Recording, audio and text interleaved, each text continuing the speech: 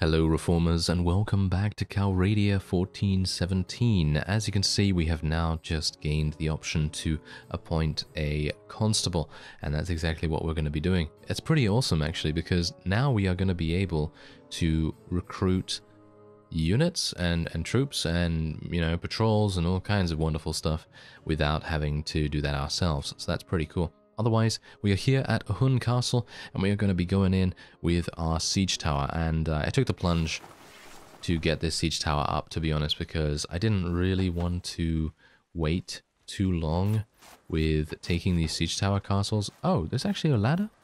Are you serious? Oh my! Oh, this is really good. All right, give me this. Give me this. All right. Yeah. Now there is actually something else that I should probably mention. It's kind of slightly important. It's the fact that we have been declared war against. Yes, the Vaegirs are finally at war against someone else, and those people in question are the Swadians. Yes, they are the Swadians. So, unfortunately, as a result of this, that does mean that, unfortunately, I now have a bit of a morale problem, because I am using Swadian knights, for the most part. And Swadian knights are obviously going to start leaving, and they're going to start affecting our morale in an adverse fashion, and that is not going to be very good. So I'm not entirely sure what I'm supposed to do with those guys. I guess if I am awarded something, I think when we awarded that castle way back, yeah, we were awarded that castle quite a while ago. So what I'm going to do is I'm probably going to go back to that castle if I do start getting morale problems, and I'm just going to place units in there as much as I can. And then we'll see how that goes. But yeah, for the most part, I think we're pretty good. I am actually getting shot pretty hardcore here. And oh, we did kill the guy. Oh, nice. We did kill the vassal that was actually stationed here. That's pretty cool. Anyway, the point is, I'm going to continue doing my damage with my little mace here. Unfortunately, the AI doesn't seem to want to come up the ladder. I think I probably have to tell them to follow me. And should I actually do that? Let's tell them to follow me. And then we'll see whether they'll actually do it. They might not. Oh, they are. No. No, they're actually not. Okay. Yeah, it seems like they don't do that. They, I think what's happening with this right here is that they are thinking... They're thinking that, yes, I can come up here. Oh, yeah, maybe they can come up this way. Yeah. Oh, I'm being shot. No. Don't shoot me. How dare you. Oh dear. Okay, there's an old Huskar. Come on, guys, get up the ladder. Yeah, the main problem with the AI right here is that they are not knowing that there's a ladder. They are thinking to themselves, ooh, I'd like to follow this person, i.e. me, but because of their pathing, they're just thinking to themselves, no, there's no ladder there, so they can't actually come up. But we do have a couple of friends that are starting to come up. Ooh, yeah, this is fantastic. This is really good. Okay. Pretty happy with this. We've already eliminated 23 just by myself. That's pretty cool. I'm actually going to tell people to charge in now. Yeah, here we go. Here we go. Yeah, my small commando unit is going to start doing some massive damage. Or should I say, significant damage. Oh yes, significant. Okay, so let's see if we can actually do something here.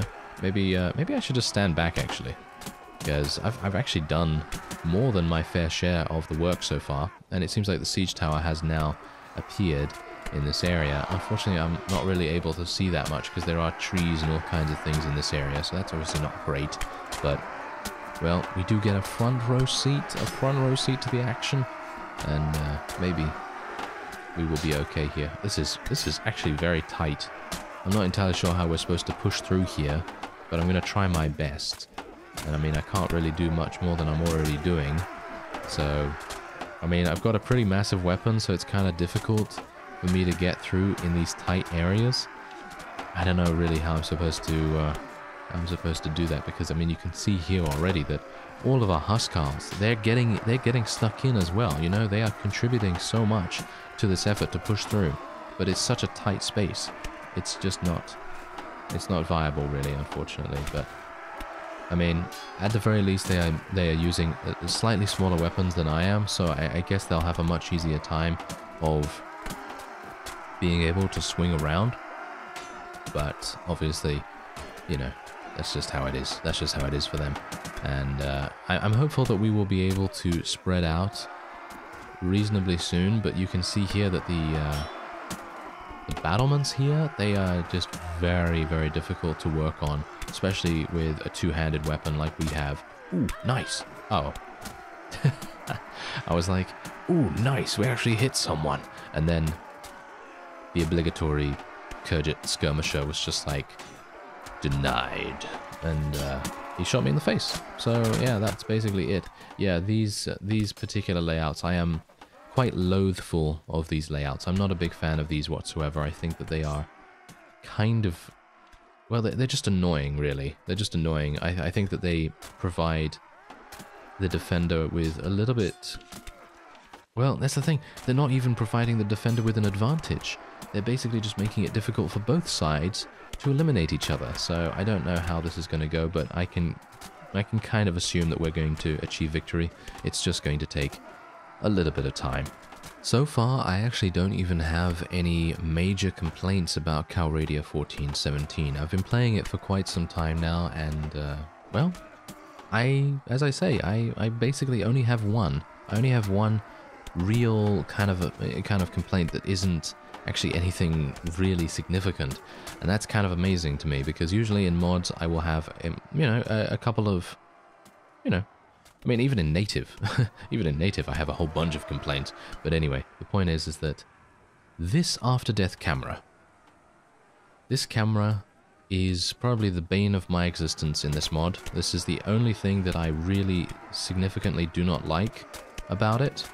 And it's such a minor thing. It's really not even something that I can really call a you know, a proper complaint, really, because I mean the only thing that it does is make it a little bit more difficult for me to show you what's going on here, because you know what I have to do?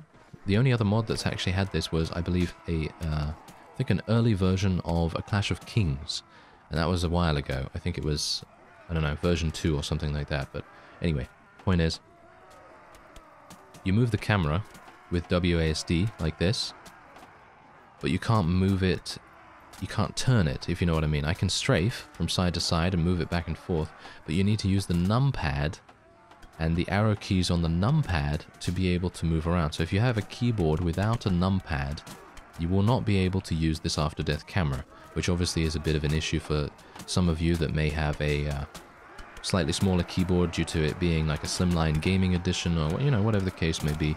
And, you know, luckily I do have a numpad, but I can imagine that if you don't, then it's going to be kind of harsh.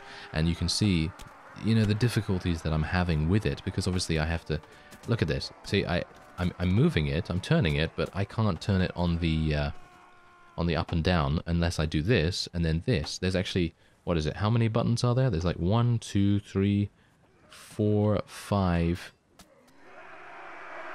Yeah, there's actually 5, 6. There's actually 6 buttons that you can press to change this camera. And I might be just, you know, nitpicking a little bit here, because I would assume that not many people would really care about the after-death camera. But I just thought I'd mention it anyway, just in case you are thinking of downloading it, and in which case you die, you know, because I'm obviously dying quite a bit. But if you're also dying a little bit, then, well, you might want to know that the after-death camera, and maybe if the mod creator is actually gonna, you know, watch this video at some point, who knows, maybe not, maybe yes, then it might be an idea. Ooh, nice armor. Yes, it might be an idea to, you know, change the after-death camera. I don't know how easy that is. Obviously, as I've said in previous episodes, I really do not know that much, if anything, about modding, and I don't know how difficult it is to change these various features. I'm going to actually request that this castle be awarded to our husband, even though I'm not really going to be defending it or anything like that. So look at this. We've actually done a really nice job in connecting the Vajir territory together, and I'm actually thinking of taking Tolga and Ikemur as well. But we have to bear in mind that I was going to say the Vajirs. No, we have to bear in mind that the Swadians are now at war against us. And that's going to be a bit of a problem. Borcha has arrived with us, and let's tell Nizar that we want him to go and do his own thing. We've never become queen, with the exception of Pendor, the original Pendor series, so it might be nice to be queen again at some point. Oh, there we go. Halmar has been awarded to Boyar Vlan. Okay, he didn't really do anything, but fine. I will stand by Prince Yaraglek's decision. And Boyar Krahask is accompanying Boyar Taisa. Alright, well, it's good to know, I guess. Yes, okay. So, yeah, otherwise, what I would say is that the mod is actually very well balanced, with maybe the exception of the fact that, I think someone actually did say this as well, you did mention this in the comments, that the recruiter guy might be a little bit powerful, because of course, the recruiter guy, you can basically get, as far as I'm aware, you can get, what is it now? You can get 20 Nord Huskals for 4,500 dinars, and it's pretty easy to come across that amount of money. You can basically do one tournament, and then you have enough to be able to get 40 Nord Huskals in one fell swoop, and then you can just murder everything. You know, you can just go anywhere you like and do anything you want, really, because the Nord Huskals are obviously the best infantry units in the game. If you want to do field battles, then obviously Swadians are definitely something to consider there as well. But yeah, I just thought I'd mention that as well, because obviously, you know, the mod is, in my opinion, probably one of the more balanced mods, with the exception of that, because obviously it's not going to be as difficult as Perisno or Pendor or something like that, because it's not meant to be.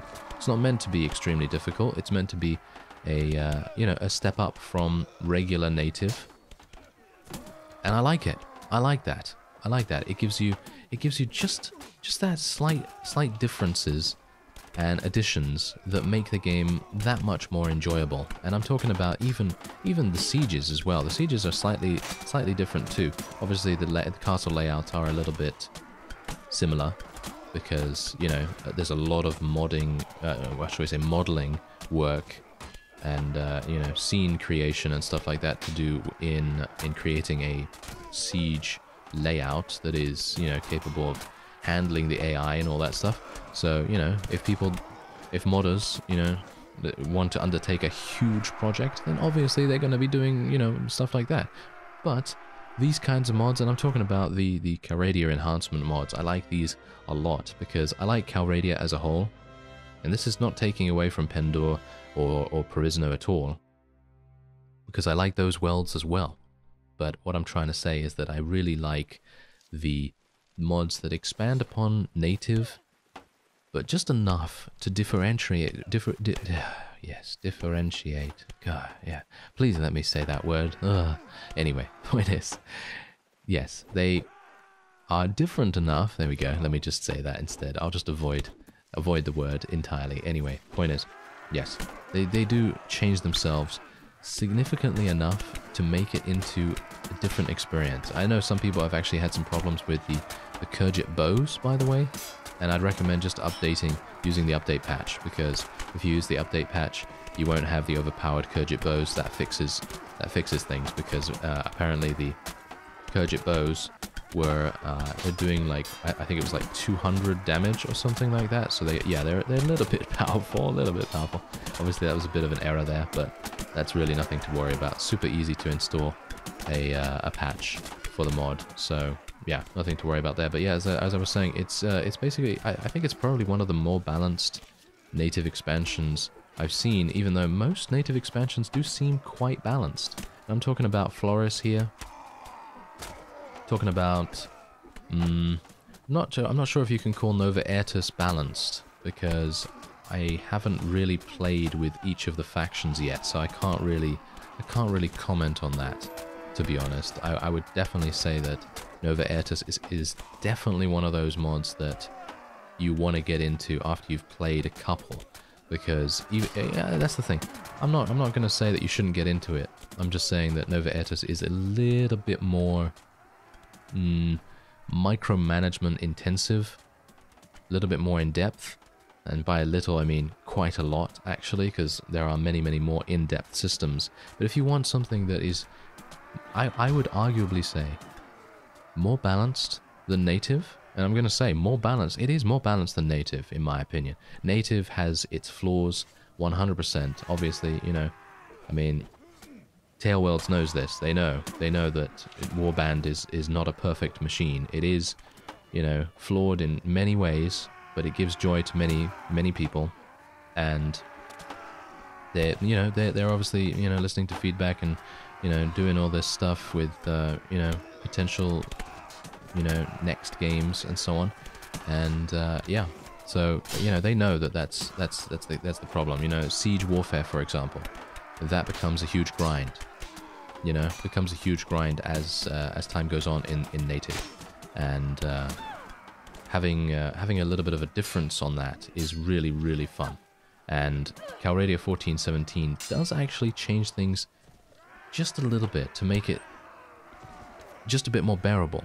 Like, for example, I don't know whether you've noticed, but in every single siege tower siege that we've actually done so far, we have seen an additional ladder. An additional ladder to the side.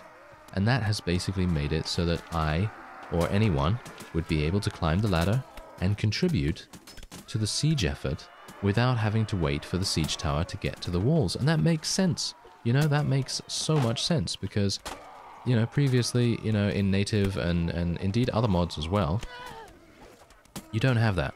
You basically just have the one siege tower and you just got to wait for the siege tower to reach the walls. And yeah, you know, there is an added degree of difficulty in that, but I personally feel like that's just artificial difficulty, just intended to make it a little bit longer and a little bit more, shall we say, a little bit, putting yourself more in jeopardy, putting your units more in jeopardy as well, because you've really got to think ahead when you're doing a siege tower, because if you know, start constructing it and it takes, I don't know, how much did it take at a Hun Castle just now? It took like, what, 72 hours or something like that? Yeah, so if it takes a huge amount of time, then obviously you're going to need to be aware that you might be attacked by a vassal, and then you might have some problems, you know, because these vassals, they're not pushovers, that's for sure. But what I like about Calradia 14.17 is the fact that it does do that. It does make every single faction viable, and well, maybe with the exception of the Khergits, because obviously the Khergits, as I've said previously, they are not very good in sieges. And I mean, you know, they can't be, you know, they can't be both good in field battles and in sieges. I think that might be a little bit, making them a little bit too powerful, of course, but it's, you know, it's balancing, and balancing when you have so many different factions is kind of difficult. I mean, if we look at games like, I don't know, look at games like Age of Empires or StarCraft or, I don't know, any RTS or grand strategy game, then there are going to be differences in the factions. And the factions in general are going to be, you know, they are going to be different. You know, every single time there's an addition or, you know, some improvement to StarCraft or even Warcraft 3, you know, there's always going to be something that changes the balance ever so slightly in favor of some faction or another. And it's difficult to balance the same kind of thing in regards to this, and in regards to Warband's factions. And I think Calradia 14.17 has done a great job at that, without compromising the initial feeling of native. They've done a really good job in basically making it so that Swadian Knights are not the only option, because obviously then every faction basically has a knight unit, and I'm talking about Rodox here, I'm talking about Vaegirs, and Nords obviously do not have a knight as far as I'm aware. I at least hope they don't have a knight, because Huskars are insane. But yeah, otherwise then of course you have the Saranids, they also have their mounted unit. So the only people that do not have mounted units are Huskars, or shall we say Nords, and everyone else does have an equivalent to the Swadian Knight. So I think that's pretty cool. The way that they've done that is really cool, because that has leveled the playing field significantly. And for people that want to play with a different faction and don't want to consistently go up against a huge amount of Swadian Knights, or in general just have to fight and deal with Swadian Knights on the battlefield, then being able to pick a different faction and actually having a viability to that, that's pretty cool.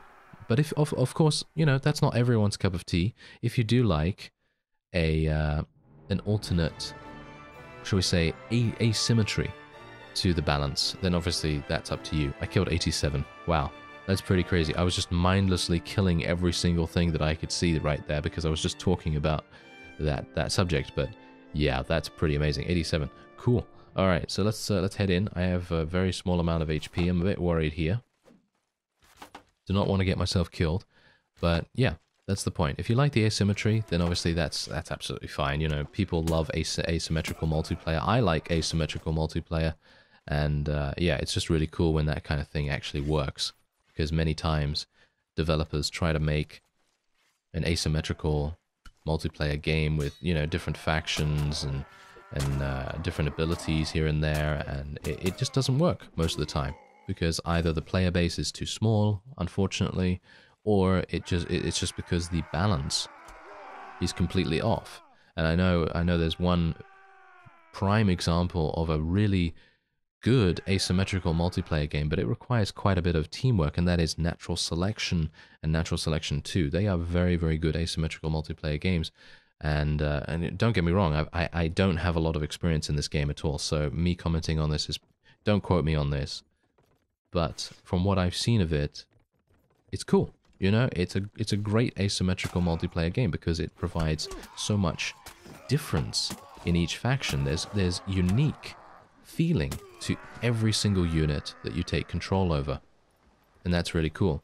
And I think they may have actually gotten the balance pretty well done.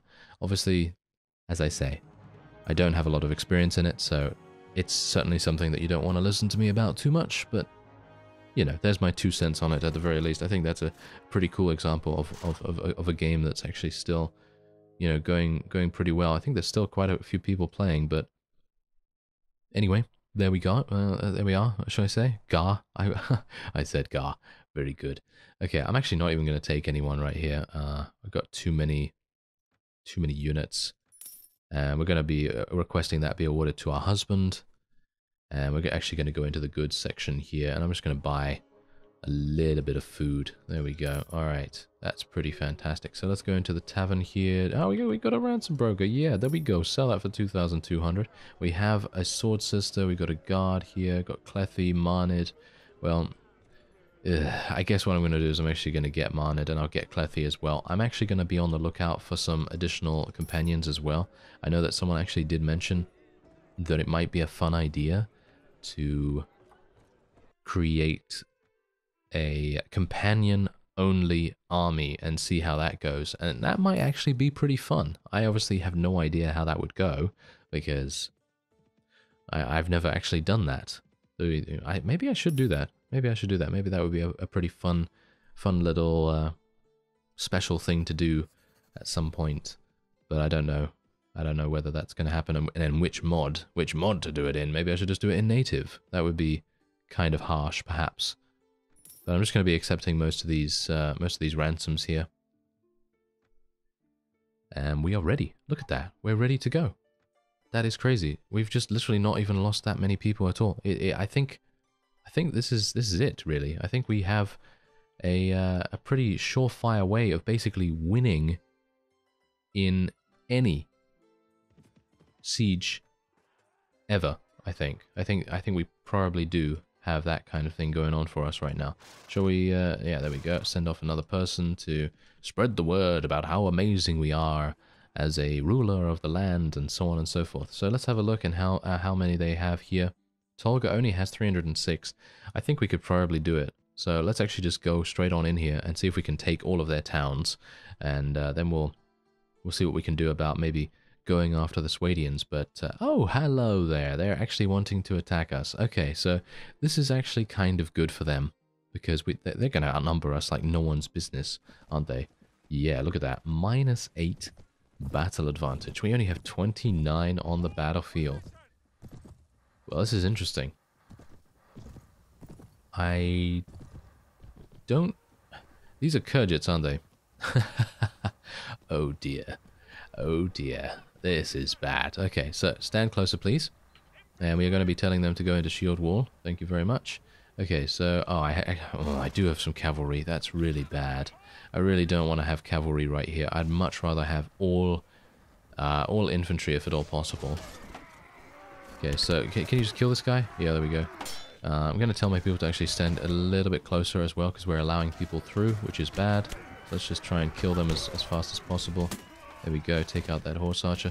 Hopefully these horse archers are not going to react too well to running into us. So the only thing I can really do is just try and murder as many people as get, you know, as they get close.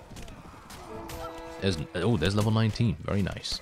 Very nice. Okay, we took out one of the lords in question. Gonna tell my people to charge in. Gonna tell my infantry to charge in as well so that they can actually start doing some damage to the various people nearby. And, wow.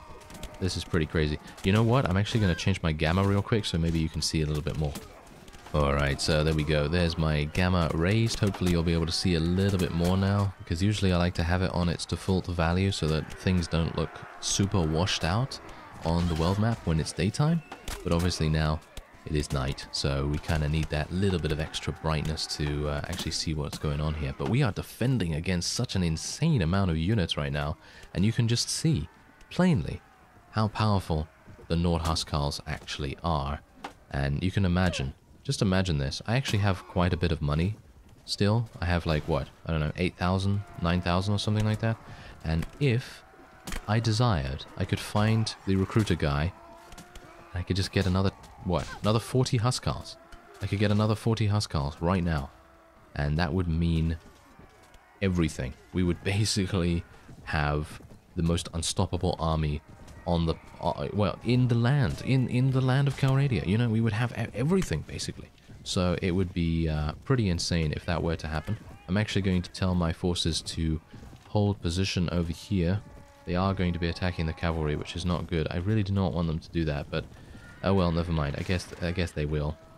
Put them in shield wall anyway, just to make sure that they don't die too easily to the enemy's horse archers and things like that. But I think we could probably retreat right now. Oh, we've only eliminated... Oh, I actually thought that we'd eliminated many more than that, but we've only eliminated about 85 of the enemy. But they've... Yeah. Do you see our longevity? Our longevity is so crazy. It is. Wow. Yeah, so... As I say, if you get to this point and you have so many Huskarls, it really is just a matter of going through the battles and, you know, just having a grand old time, really. Just having a grand old time. I don't even have the best armor right now. I mean, I have some pretty decent armor, but I could definitely get some better armor, but it's very expensive. So obviously that's a bit of an issue, but yeah, I am very pleased, suffice it to say. Very, very pleased indeed that we are so powerful, and I don't actually think there's anything more for me to do. So if you would like, by all means, leave me some suggestions in the comments what you want to see Iceni do next, because we have basically it's just a formality, you know. Basically everything right now is a formality. We can basically just go anywhere and kill anything, because you can see here we've lost one unit to the overwhelming might of the Kurgit hordes, and that is pretty impressive. So I think what I'm actually going to do is I'm going to be retreating in a minute, and maybe we'll be able to leave as a result, because we've eliminated so many of them that it might make sense. So I'm actually going to try and move away from the enemy here. Hopefully no one's going to try and kill me. Seems like there are a bunch that are trying to kill me right now. Oh, there we go. We can actually retreat. Okay, fantastic. So yeah, as you can see, we killed 152. That's so crazy. Yeah, we can actually leave if we want. So we can actually leave, and... Can I go into... Oh, I can actually... Wow, I can actually besiege this if I want to, but what I'm actually going to do is end this episode off here. And as I say, leave your suggestions down in the comments about what you want me to do next, because I could pretty easily take Tolga right now. I'm pretty sure. And if you want me to, you know, create my own faction or whatever, well, you know, whatever the case may be, the sky is indeed the limit in this case. Anyway, I thank you very much for watching and for joining me, and I will see you next time.